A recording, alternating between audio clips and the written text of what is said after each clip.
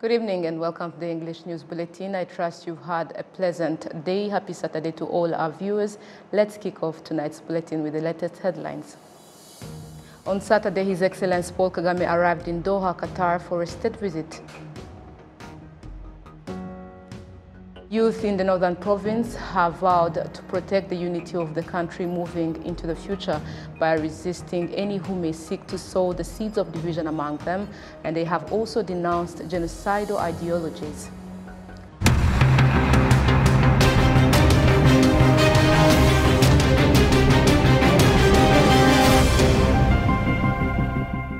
Glad to have your company tonight. My name is Olive Nete. Now to the news in details. We'll start by informing you that His Excellency Paul Kagame on Saturday has arrived in Doha, Qatar for a state visit. In the afternoon in Doha, President Kagame met with His Highness Sheikh Tamim ibn Hamad Al Thani, Amir of the State of Qatar, and discussed productive and mutually beneficial bilateral cooperation in key sectors, including infrastructure and hospitality. They also exchanged ideas on current global issues. Moving ahead, the First Lady of Rwanda, Her Excellency Jeannette Kagame, is in Namibia, where she has expressed her condolences to Her Excellency Monica Geingob and her family following the death of President Hage Geingob. Her Excellency Jeannette Kagame wrote in the visitor's book before meeting Her Excellency Monica Geingob and personally expressing her condolences. President Hage Geingob passed away of cancer on Sunday. He was president of Namibia since 2015 and was serving his second term in office. His funeral will be held on the 24th of this month of February.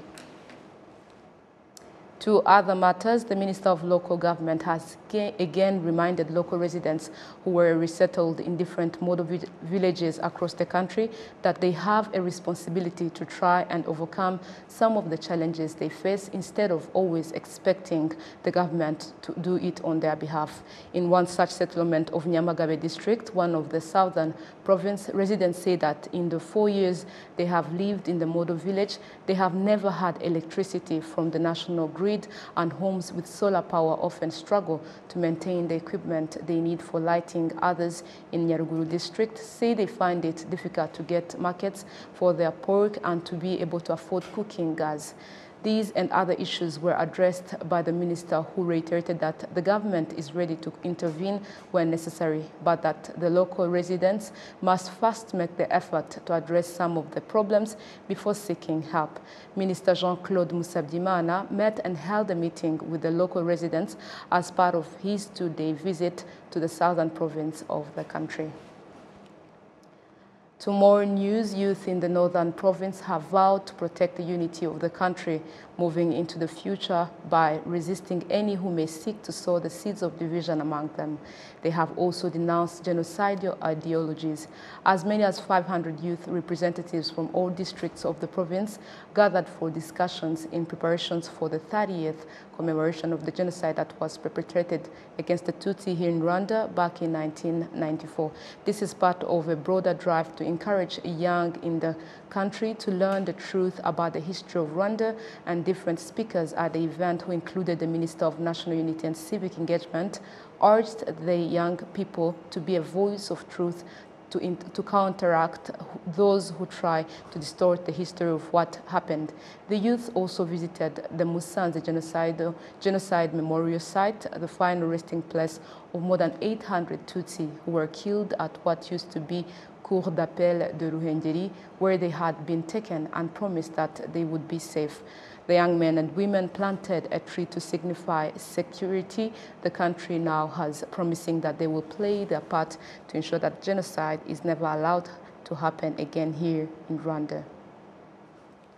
Now to more news, political matters. Political analysts in the Great Lakes region have noted that the insecurity in the eastern DRC has been allowed to continue because certain countries are benefiting from it.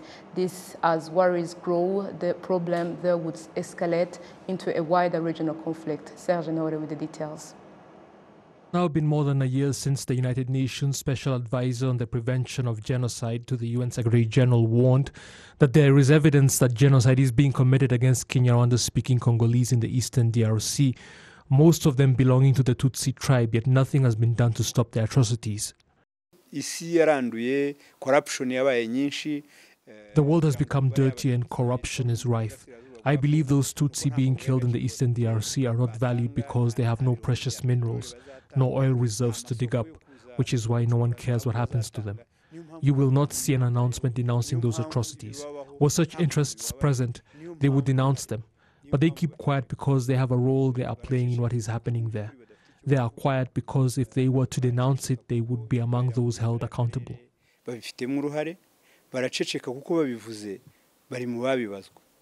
Unfortunately, the government of the DRC has continued to support the FDLR terrorist group in its own country, made up of genocide perpetrators who committed unspeakable atrocities here in Rwanda back in 1994, during the genocide against the Tutsi, the fastest genocide in recorded human history. And some countries in the region have not restrained from making provocative statements against their neighbors.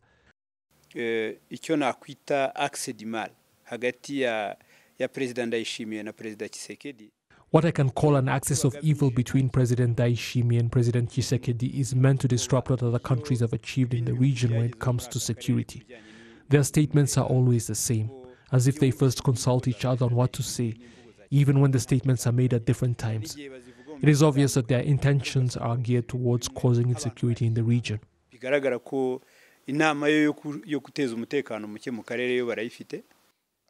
All of this has political analysts and others worried as to what it could result in, urging for a solution before it is too late. Sadly, world leaders are acting as if they have learned nothing from the past, most especially the 1994 genocide against the Tutsi. Now to health matters, some people visiting hospitals and clinics in the city of Kigali report being burdened by prescriptions for necessary medications from their doctors. However, upon reaching commercial pharmacies, they discover that these medications are no longer available. They perceive this situation as a threat to their lives, and the RSSB confirms that an investigation has been initiated on the matter. We have more on this story. Those most frequently encountering this issue are individuals with chronic illnesses and non-communicable diseases. Many of them report that despite being prescribed the necessary medications, they are unable to find them at various pharmacies across Kigali. I am suffering from the pancreas and spleen cancer, and it is hard to find the painkiller morphine nowadays.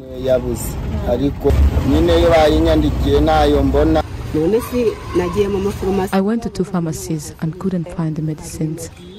Regarding the shortage of essential drugs for patients, pharmacy dealers attribute some of the reasons for this problem to the appreciation of the dollar on the market.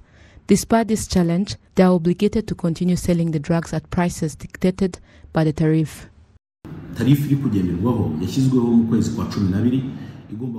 The tariff we are currently using was published in December and it is used for 6 months.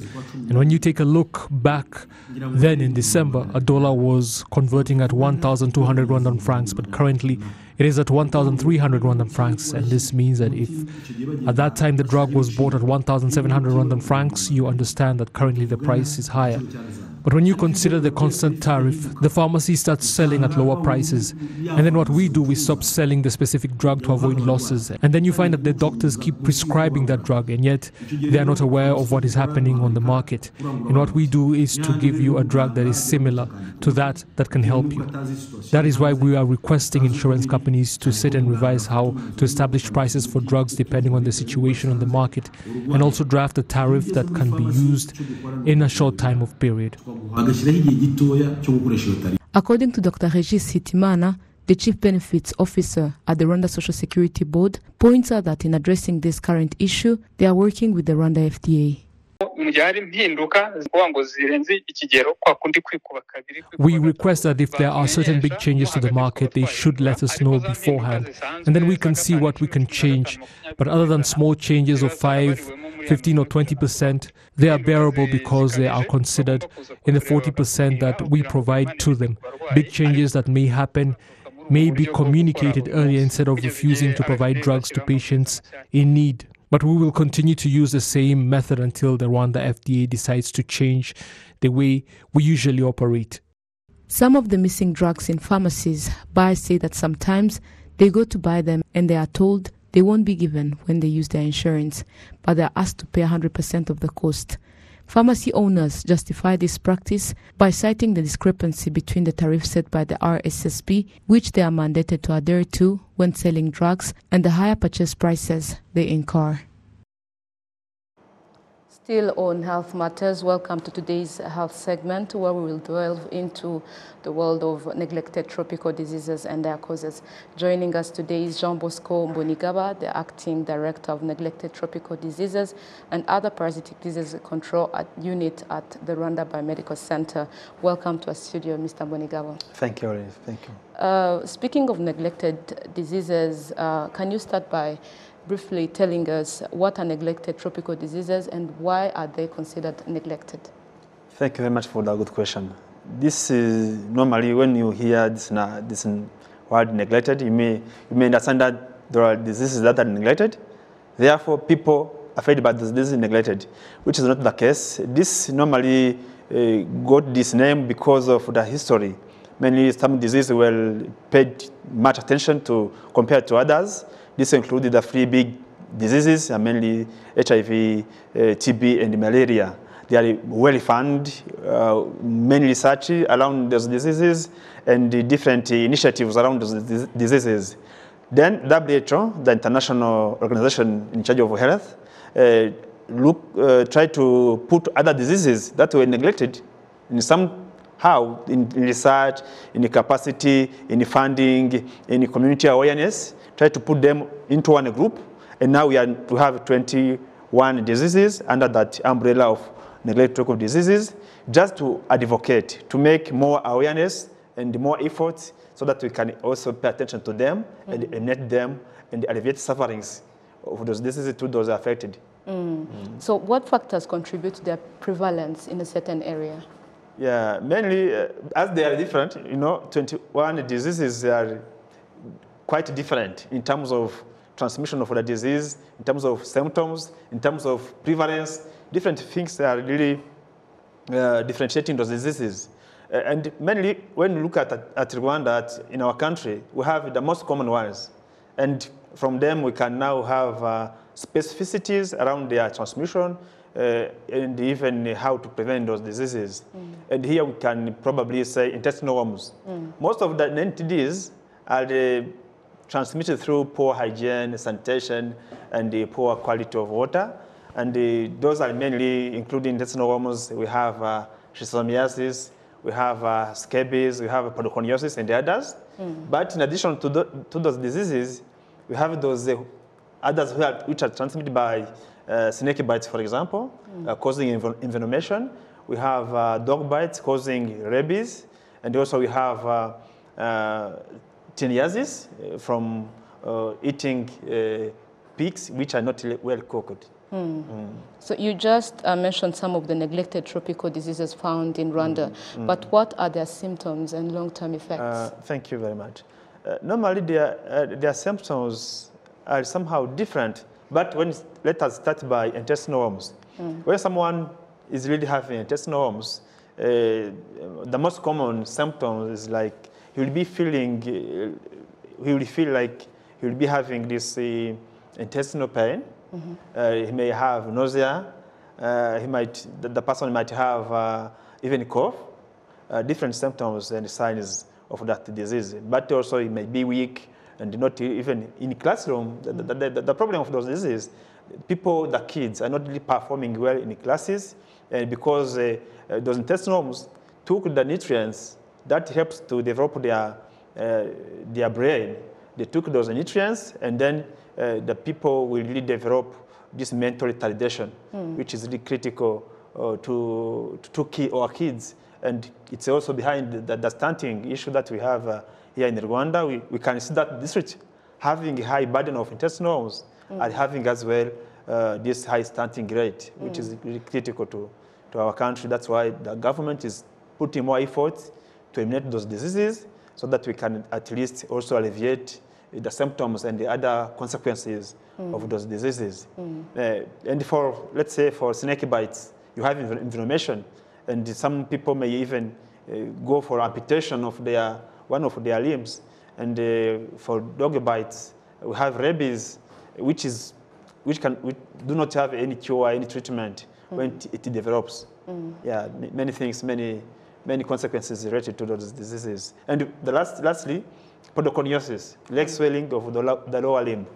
When one is working or in their routine activities like farming, they are farming without wearing shoes. Now the soil particles may enter their skin, and there is inflammation and destruction of the lymphatic system in the lower limb, causing the swelling of the leg. And you see someone with disability, difficult to work for his family. It's very critical. It has really a big impact. That's why the government is investing in this, those diseases, so that we can eliminate them by 2030.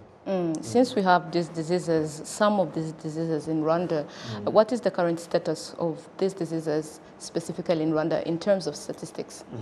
Thank you. Let's start by the most common ones, intestinal worms. Even when we were young kids, we used to have in the countryside some traditional medication when we were feeling bad in the intestine. These intestinal worms are common, and we are having 41% of prevalence. I mean, in 100 people, we have 41 which are infected by intestinal worms. And for schistosomiasis, the one transmitting different wetlands or water bodies, we have at least 1,000 cells which are endemic to this schistosomiasis. For podoconiosis as well, we have around 6,000 cases affected by lymphatic, this leg swelling, podoconiosis. You touched on a very important point while you were explaining that the government is deploying efforts to combat or to prevent these neglected diseases or to eradicate them. Why not? What efforts are being deployed by the government of Rwanda to combat these neglected diseases? Thank you very much for the question. Sure, the government, they are called neglected tropical diseases, but for the side of Rwanda, the government is investing in those diseases. They are no longer neglected. They have never been neglected in Rwanda, so the efforts have been made. Now, more investment are being made so that you can reach the country commitment of eliminating them by 2030, where those diseases will not be really a public health threat, a public health problem to our community. This means it will be at the threshold, at the minimum threshold possible, where they're not really causing harm to the community. So the government is really investing a lot. Let's start by probably treating adults even, treating for intestinal worms. Now the treatment of adults were not really performed before 2020. Now in 2021, because with the survey, the study that have been conducted, we saw adults are now more affected than kids. That normally kids below 16 years were the ones who were used to be receiving deworming periods during at least twice a year during campaigns. Currently, since 2021, now the government is treating adults as well during maternal child health week campaigns, so that at least, because they were serving as parasite reservoir, transmitting or contaminating kids who were dewormed, who were treated. Therefore, the government is treating now adults. This is one of the investments. Secondly, in terms of podoconiosis, let's say, the government have been put in place some treatment centers so that people can have access to services, mainly in terms of treating those cases which in the past they were not really treated because the services were not really present in health facilities. A part of procuring drugs for those adult community, we are also investing in water, sanitation, hygiene. I think the water access is now at a good level. The same with sanitation, I mean toilets, latrines are really improving, which means the government is investing a lot to have those diseases eliminated. The same with other diseases like dog bites, snake bites. So that is the part of the government and those all efforts. But what is the contribution of residents, or what should residents do to prevent those neglected diseases? That's a good question as well, because as the residents of some communities, different villages, we have a great role to play. It's mainly our part. The elimination cannot be possible without residents' contribution. Number one is the individual or the person to wash his hands, to regularly use the toilets, even prevent some poor sanitation practices, like open defecation. It's individual people, residents, to prevent any of the poor behavior or bad behavior, which are already contributing to the transmission of those diseases. Let's say for dog bites, it's the individual person, the owner of the dogs, who need to vaccinate them so that he prevents or she prevents the transmission of rabies. Let's say for snake bites, normally those who are farming let's say in areas where we have snakes, need to have preventive measures like having boots and the other protective equipment so that they cannot really get bitten by snakes. So I think residents individually has a great role to play. First of all, get to know that those diseases, how they are transmitted, and then what is their role now to prevent those diseases. And if now infected, what would be the next steps, mainly in terms of seeking care, because all health facilities in Rwanda and the hospitals are providing services to those people who are affected. Now, individual people, everyone, every Rwandan should really seek care to the health facilities to even have checkup, regular checkup of intestinal worms, of Bilharzia, and other entities, so that at least we can reach the country commitment of eliminating them by 2030. We have come to the end of today's health segment. Thank you for sharing your insights, and thank you for dedicating your time. Thank you very much.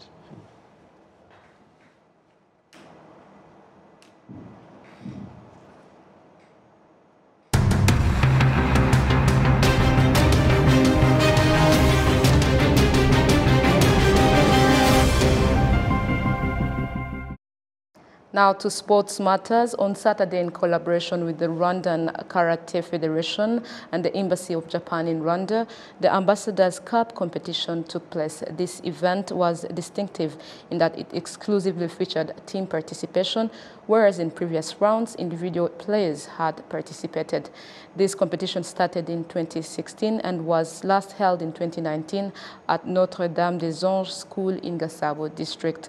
On its sixth occasion, it had been attended by teams of men and women who are over 18 years old in kumite fighting and 16 years old in kata showing.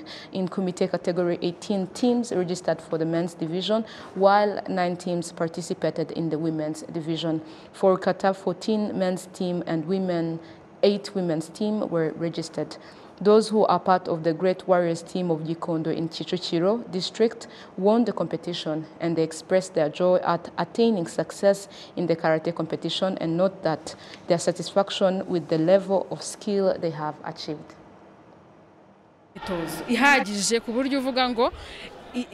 Everyone comes here prepared to the point where you think that no one will take the first place in the competition besides you. But there is also pressure because of the competition. However, whatever we have achieved, we are grateful to God. And after this, we will learn from the weaknesses noticed and do better next time. Karate helps us to meet with people, and it's not about fighting. Instead, it's an ambient atmosphere. Yongabo Damien, the president of Rwanda Karate Federation, points out that this competition is one of the ways to strengthen the relationship between Rwanda and Japan. Karate is a game that embodies various values.